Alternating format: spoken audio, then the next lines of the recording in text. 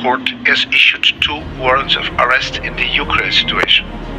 For Vladimir Putin, President of the Russian Federation, and for Maria Lvova, Commissioner of the Russian President for Children's Rights, for the alleged war crimes of deportation of children from Ukrainian occupied territories into the Russian Federation.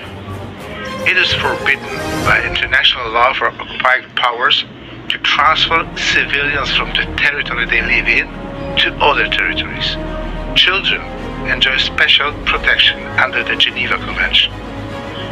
The contents of the warrants are secret in order to protect victims.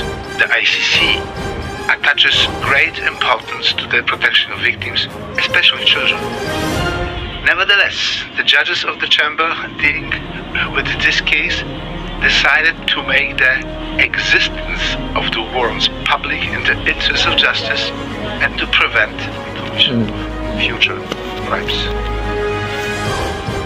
This is an important moment in the process of justice before the ICC. The judges have reviewed the information and evidence submitted by the prosecutor and determined that there are credible allegations against these persons for the alleged crimes. The ICC is doing its part of work.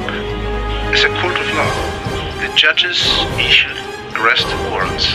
The execution depends on international